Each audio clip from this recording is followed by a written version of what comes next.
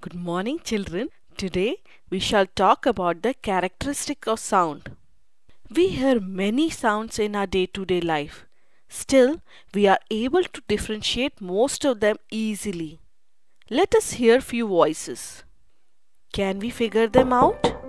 Good morning. How are you? Good morning, how are you? Good morning, how are you? Good morning. How are you? Good morning. How are you?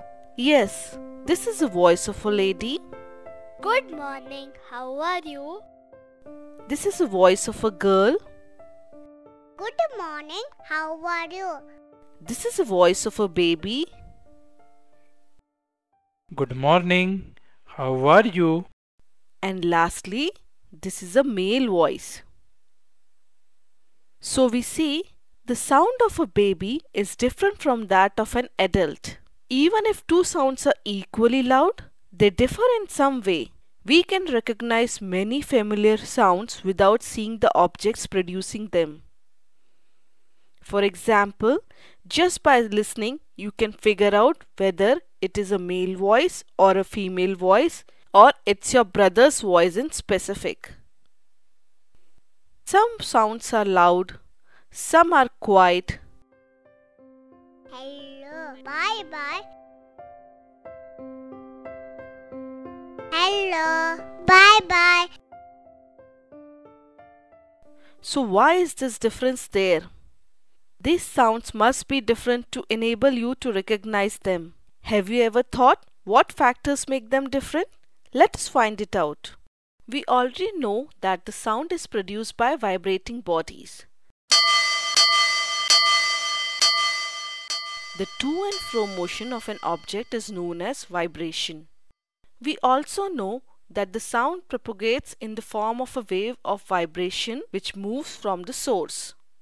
In this, vibration repeats itself after a fixed interval of time. So, vibration is an oscillatory motion. Let us represent the sound as a wave form. We can say this is the height of the sound wave. How loud or quiet a sound is depends on the height of the sound waves. This is called the amplitude of vibrations. The amplitude actually tells us how far the vibrating object is displaced from its central position while vibrating. Let us listen to the sound at different volume or varying loudness.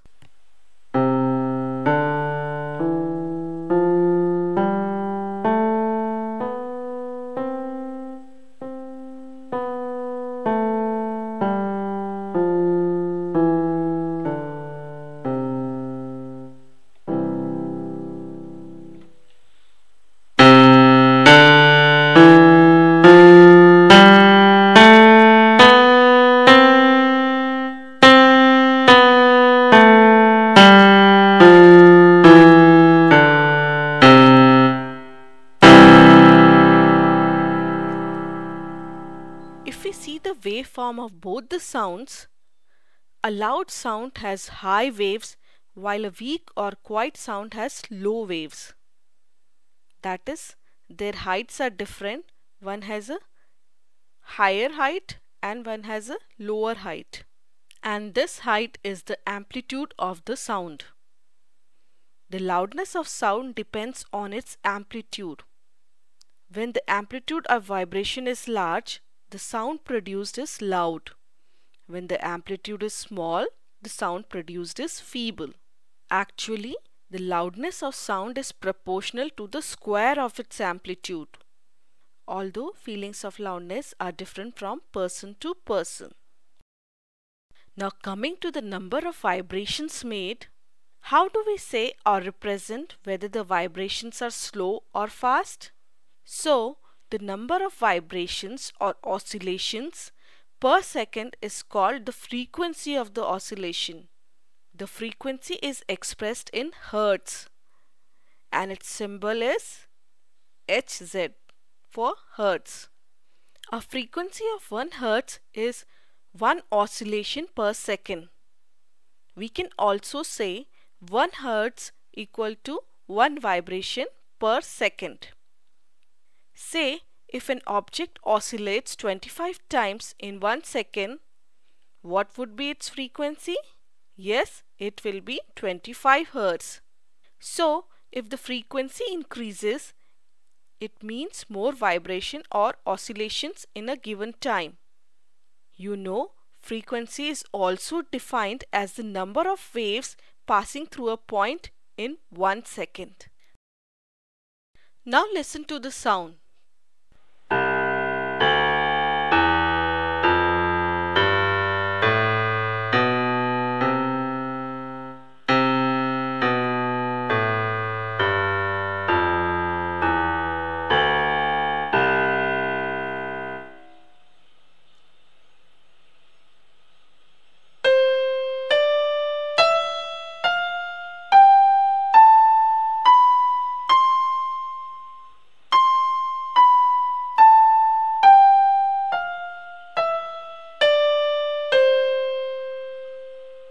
Here, the loudness is kept same, still the sound is coming different. So what is different here?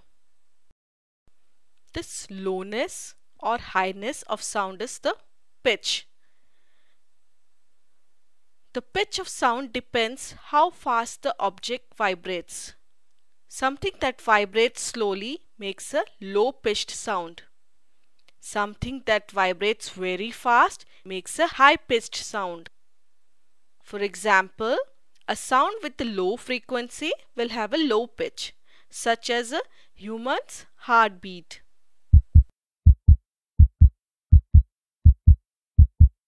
Or a drum beat. A sound with a high frequency will have a high pitch, such as a dog whistle. A bird makes a high-pitched sound, whereas a lion makes a low-pitched roar. However, the roar of lion is very loud, while the sound of bird is quite feeble. To reiterate, the frequency determines the shrillness or the pitch of a sound. If the frequency of vibration is higher, we say that the sound is shrill and has a higher pitch.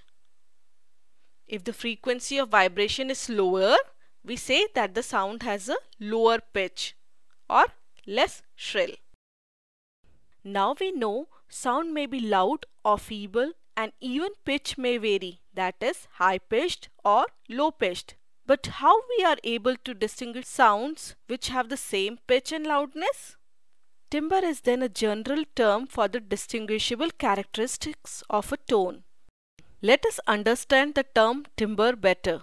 For example, if a guitar and a piano play the same note at the same loudness, maybe we won't be able to distinguish.